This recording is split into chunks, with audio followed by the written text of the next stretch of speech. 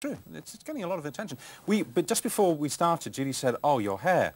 In there. What was that? Was that a bob? Well, it was a sort of bob, I suppose. It was sort of shorter at the back and sort of came longer in the front, and it was just a bit shaggy because I used to sort of scrunch it up and everything. You were the first one to have that look. I remember because everybody Everyone tried to copy it. But now when I look back at it, it sort of looks like a thatched roof to me. No. I can't imagine that everyone was trying to copy it. It was the Harriet cut, like the Rachel cut. You know, it says that you're the Jennifer Aniston of your time. Everyone did.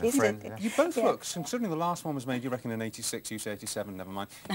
You both look incredibly well. Is that LA? I mean, is that life on the West Coast? Going to bed at 6 o'clock, drinking Perrier water and nothing bad. Because you're not allowed to drink, are you, in California? No smoking, no drinking, you have to leave. Yes, and that's been too heavily vetted. Going actually to Idaho once, and they had an Arctic freeze there, and it was like 70 below zero, and it was all the people from LA go up, you know, for the ski season. I said, if you want to smoke, you have to smoke outside.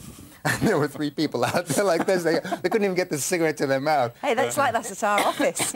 Our office is up some steps, and you can't smoke inside. Every time we go back there after the programme, they're all out there on the steps. Well, you have to kind of wade through they the all look like bag ladies. We'll try that in minus 14 degrees. Yeah, so what are you doing? Are you both working at the moment, or are you just casting around looking for stuff? Because you've only been here for we keep getting cast together since we got back, which is quite peculiar. The omen, I guess, for our return was, I got a call from this director to do this motion picture. She got a call to do this big American miniseries, and then they called and said, would I be in the miniseries? And she said, no, we're not doing that. We're not doing that. Then the director called and said, would you be in the film? And she said, well, so all right. So we did these simultaneously, going from set to set.